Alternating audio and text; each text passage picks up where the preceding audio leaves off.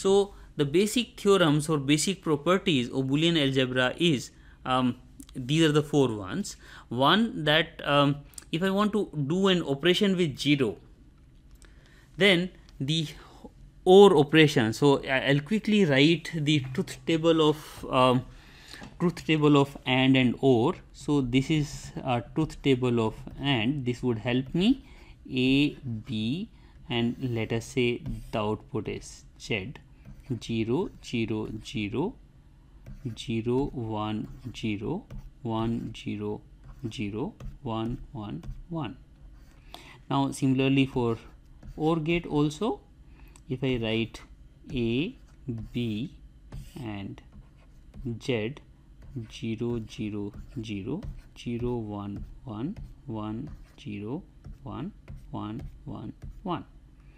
Now I am saying I want to do an operation x or 0. What is the output? So let's say this is the x, A is my x, and if I am operating with 0, so if x was 0, A was 0, and I am doing an OR operation with 0, output was 0. If A was 1, I am doing OR operation with 0, again it was 1. So that means whatever was the value of A, and if I am doing an operation with 0, I am doing an OR operation with 0, the output was also A. And this is what is written over here, that if I am doing an OR with a 0, then variable will remain same. Similarly, if I am doing an operation with 1, my output is going to be 1. So I am saying either variable x or 1. So that means whatever is the value of x, whether it is 0 or 1, my output is always going to be 1. Similarly, we can also see the operation with 1 for the AND gate. If x, whatever is the value of x, if I am ANDing it with 1, the variable will remain same. So let's say this A is x, so I am doing an operation with 1. So if A is 0 and doing an AND with 1, output is 0. If A was 1 and I am doing an operation with 1, the output is 1. So that means this A remains same if I am doing an AND operation with 1.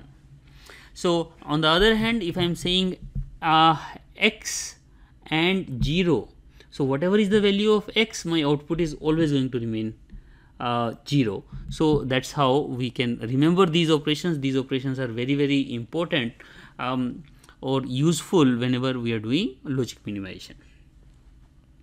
Now idempotent law, idempotent means like if I am doing an operation with itself, what is the result? So if I am doing an OR operation of x with x, means this A is also x, B is also x, both of them are same.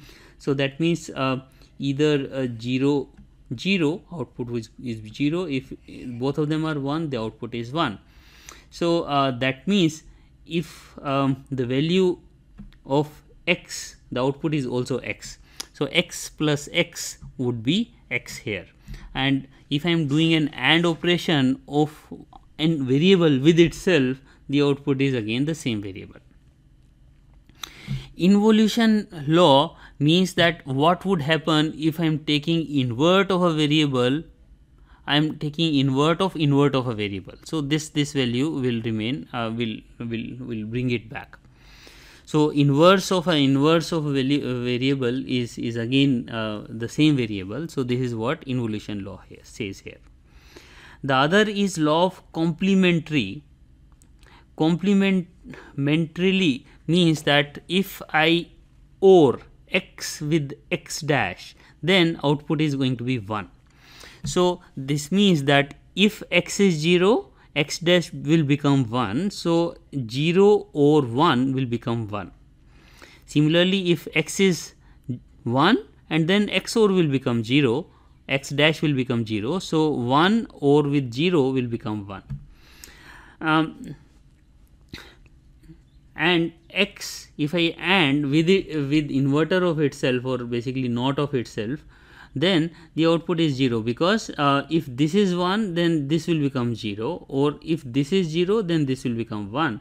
The output is this combination, which means that output is going to be 0.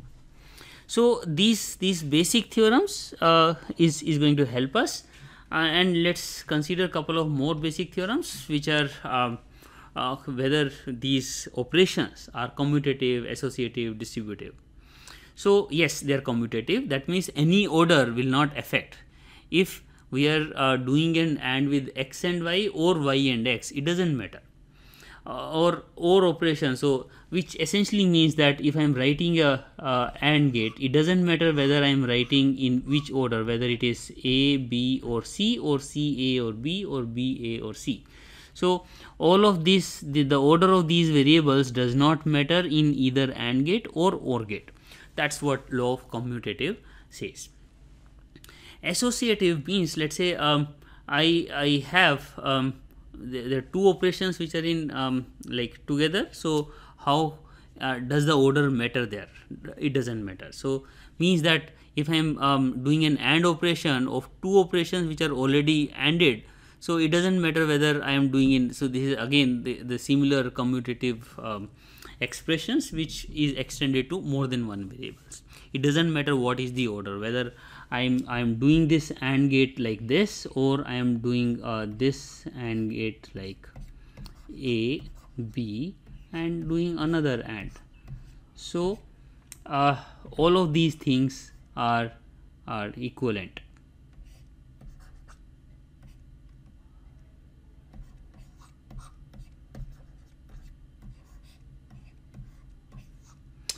So all of these three are equivalent, whether we are creating only one AND gate or we are creating two AND gates. We are first ending A and B and then ending it with C, or we are first doing B and C and then ending it with A. So all of these three are equivalent. So that's what law of associative means. Distributive is more interesting. So basically, like this is a mixing of two operations. Now y plus z is we are doing a OR operation, and outside it's a AND. So that means if I want to AND the OR of y and z, so that means I can also do it in a AND of x and y, then it will be OR of x and z. So similarly for product also it will work. If we are doing x is being ORed with the product of y and z, or AND of y and z, we can also say x and y and ANDed with x or z. So this law of distribution means that if we have these operations like this, then we can reorganize these operations in the other order. De Morgan's law is a inverted law that essentially says that if we are making a note of an expression, then all its individual variable will be inverted, plus your OR would be converted into a AND. So here also it happened like this, that if we are doing a inversion of two variables, like AND operation of two variables, then all individual variables would be inverted, and this AND would be changed to an OR gate. So you can ask here one question, that why we are representing all of these in two different tables. Like you see a good similarity here. So similarity that whatever we are writing here is also written very similar way in this the operation with OR. So why it is happening? Because in Boolean algebra there is an interesting principle which is called duality principle. In duality principle, so before explaining this duality principle, let's understand one more fact, that when we started explaining this concept of zeros and one, when we are seeing these zeros and ones are essentially two different states of a matter. So there were various examples given, like in a magnetic disk, either it is magnetic or non-magnetic, or let's say spin of a electron, whether it is clockwise or anti-clockwise. Or similarly, let's say at one place if there is a light or there is no light.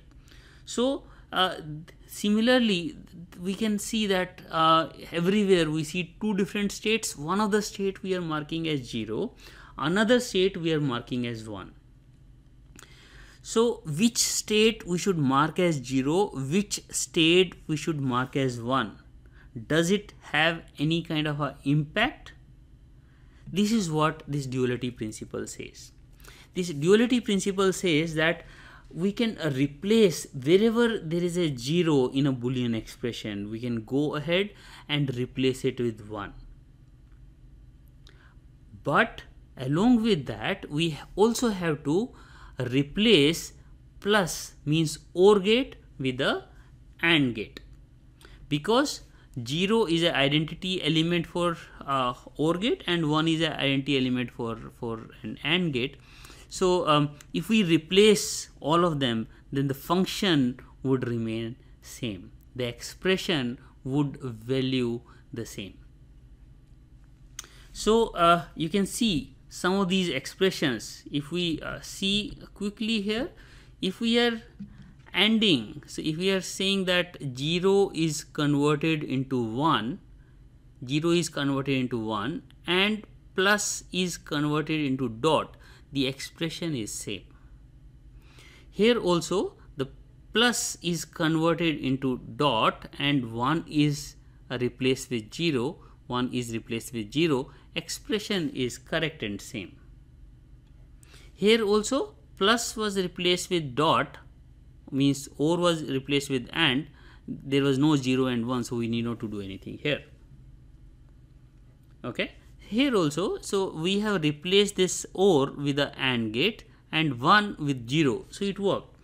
This is how it was working. So we can see here also, like wherever we were applying, we just need to replace. Here there was a AND gate, this AND was replaced with the OR, and this plus means OR was replaced with the AND.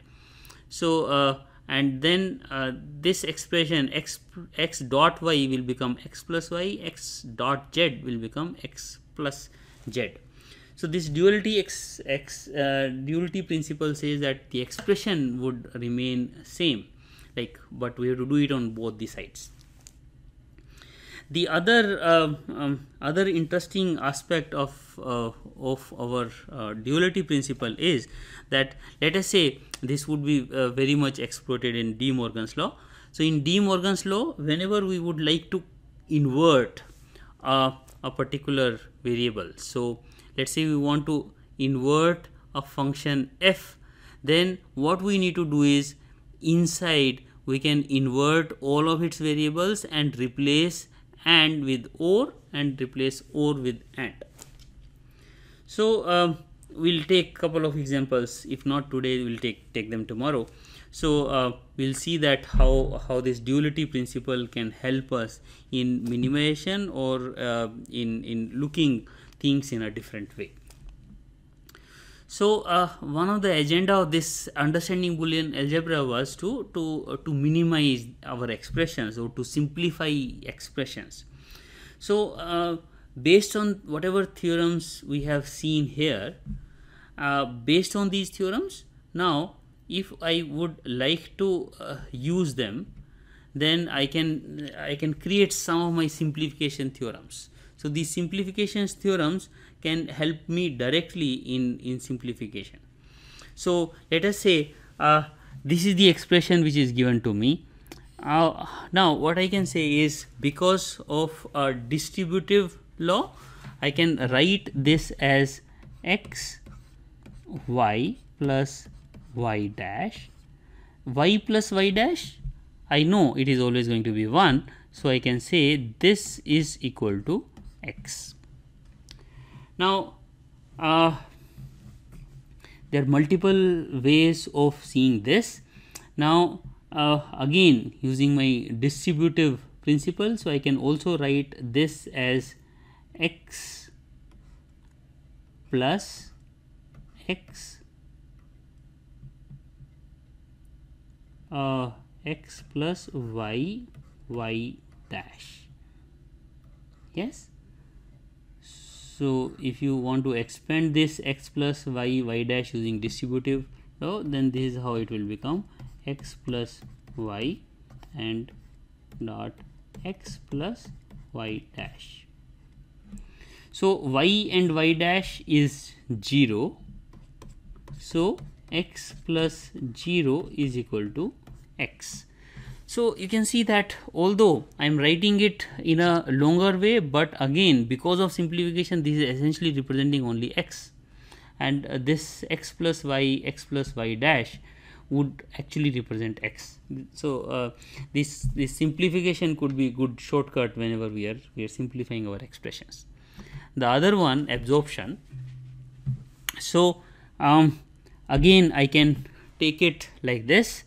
So either I can say x dot 1 plus x y, which is equal to x 1 plus y. 1 plus y is equal to 1, so it can be said as x. Okay, so this also, either we can go ahead and multiply it x dot x plus x dot y, which is equal to x plus x y, and now we can use this principle. This will become x. In the other way, we can also say that x plus 1 and x plus y, and now because it is a distributed one, so this x is here, this x is here, so we can also say x plus 1 dot y. 1 dot y is equal to,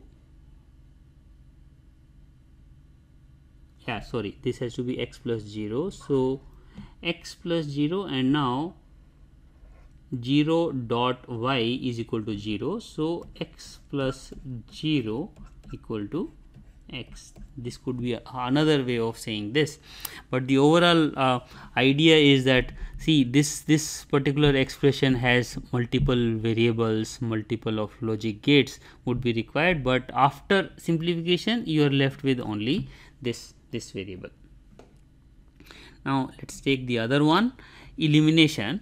So here I can say this is x plus x dash y, x plus y. Now I can also write it like x plus x dash and x plus y.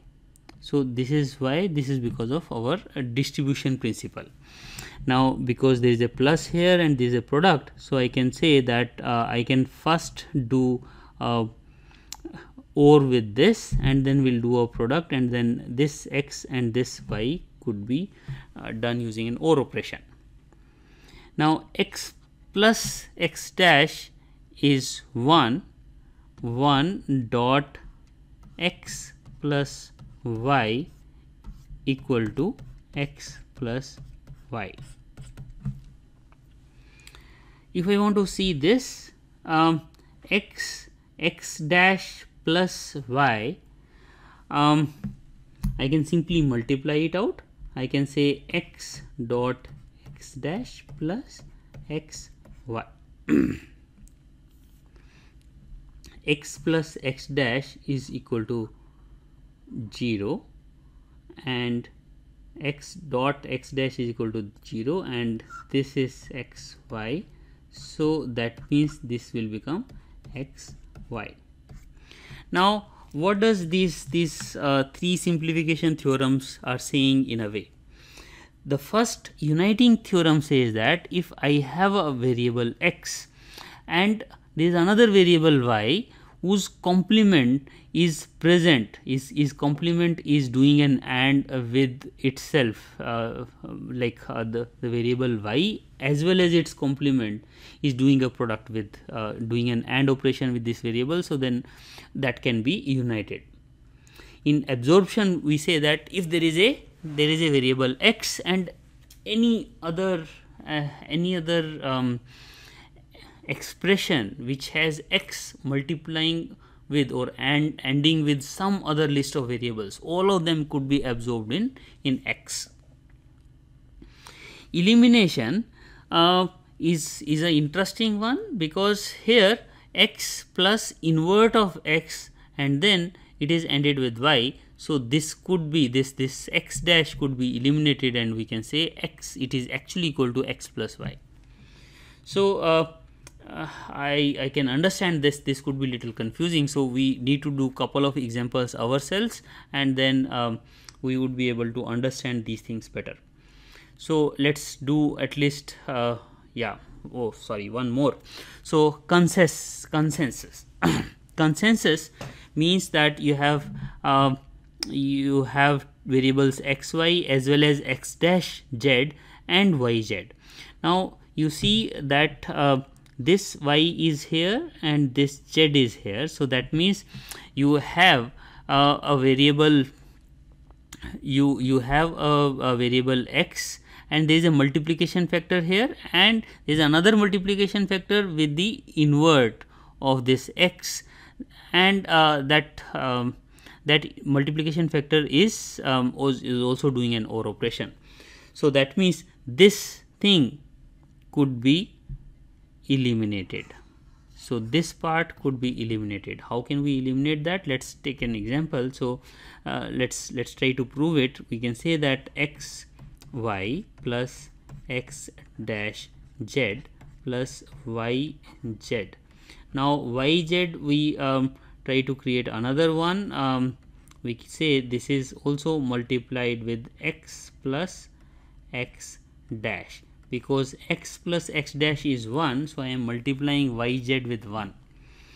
This will become x y plus x y z. I am writing it here, x dash z plus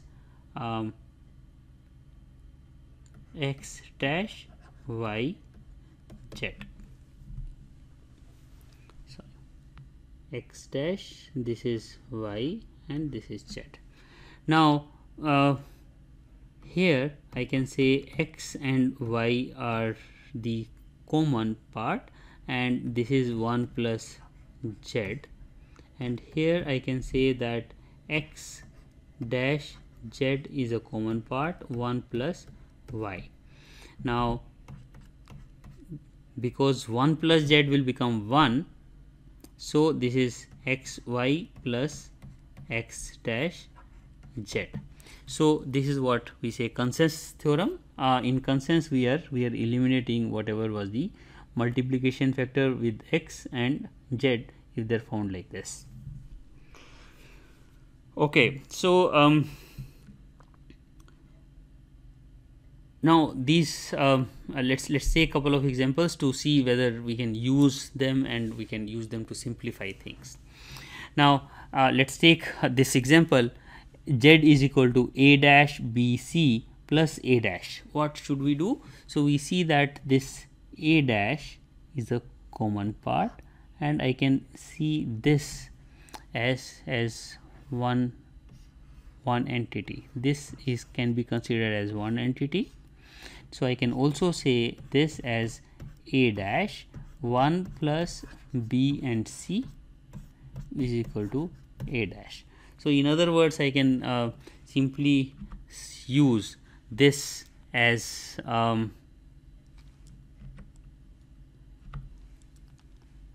this absorption theorem. So I can call this as absorption theorem, and using an absorption theorem I am saying that this BC can be eliminated easily. Now if we have something bigger like this, so what we see that this part, let me call x, and this is also present in the similar form like here, and d plus ef I see here. So this I can say y, this is also y. So I can write this whole z equal to x plus, this is actually y, x plus y and then x plus y dash. So I have x plus y, I have x plus y dash, so this will become x plus y dash, so this will become x. So this become x and my x is actually a plus b dash c. So this is how we can use all of these theorems to simplify. But in the end, I would summarize it like this, that yes, we have this n number of theorems and these theorems can help us in minimization of Boolean expressions. But we are not always sure that what theorem to be used. What if I missed the right one? What if I am not able to use the correct theorem, or can there be a systematic method? Okay, although we are going to use these theorems in those systematic methods also, but can there be a more systematic method? So those systematic method we'll try to see in tomorrow's lecture or in the next lecture. By then we'll try to use these theorems to simplify couple of more examples. Maybe I'll float a tutorial sheet along with this lecture, so that you can try it out, and maybe you can directly do some exercises from the textbook Roth. Thank you very much.